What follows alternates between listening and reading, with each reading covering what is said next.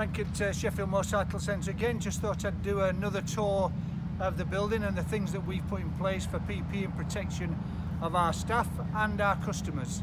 As you can see, we always have the gate locked. We've got a sign on there for anybody that arrives just to ring the number.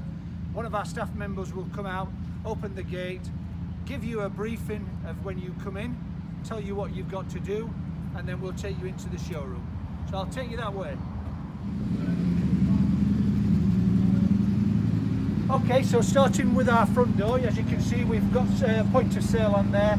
We've also done our risk assessment, all being signed to make sure that we're doing everything that the government gives us in terms of guidelines, so we've got that sorted.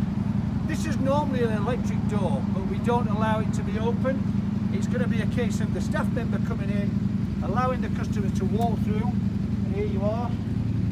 The first thing that you'll see is that we've got, again, another sign, point of sale on the floor, just to let you know, and then a hand sanitizer, which we'll ask everybody to sort of just do that beforehand. And then, as you can see here, we have a set of gloves. We expect every customer to wear a set of gloves and a disposable mask, so they'll do that. Going back into the showroom then, what we've got now is we've got the lines, as you can see on the floor, telling you where we are in terms of directional. And as we get round here, this is going to be a one-way system, so we make sure that people can see clearly what we're doing, and we don't let anybody other than staff come through here. So you have to take a tour around, taking you through the bikes, making sure that we've got the distance between customers. And you can either go all the way around, or you can come through here to go to service. And as you can see, all our beauty for the catches, I thought I'd just get that in while you're here. And then a lovely new Street Fighter. And then you would come through. We have our clothing counter, which again, Lucy will always be on reception. At the moment she's just doing some online stuff, so she wouldn't normally be sat there. But what we have got is the service reception, which is 2 meters. So you would come through. You can walk in one-way systems through the clothing department. And then you'd be asked to stand here until Callum asks you to come into the actual desk itself.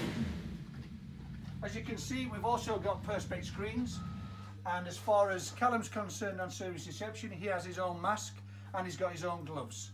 Once that customer has been dealt with, what would happen then is that we would ask the next customer to come by asking the one that was at the desk to come out through this door here. And as you can see, we are just about to put another sanitizer here, so we'll put that at the door for anyone that wants to do their hands again. We've got a disposable bin, and then you would simply walk out here right the way through to be invited back to your car, your bike, or to the gate.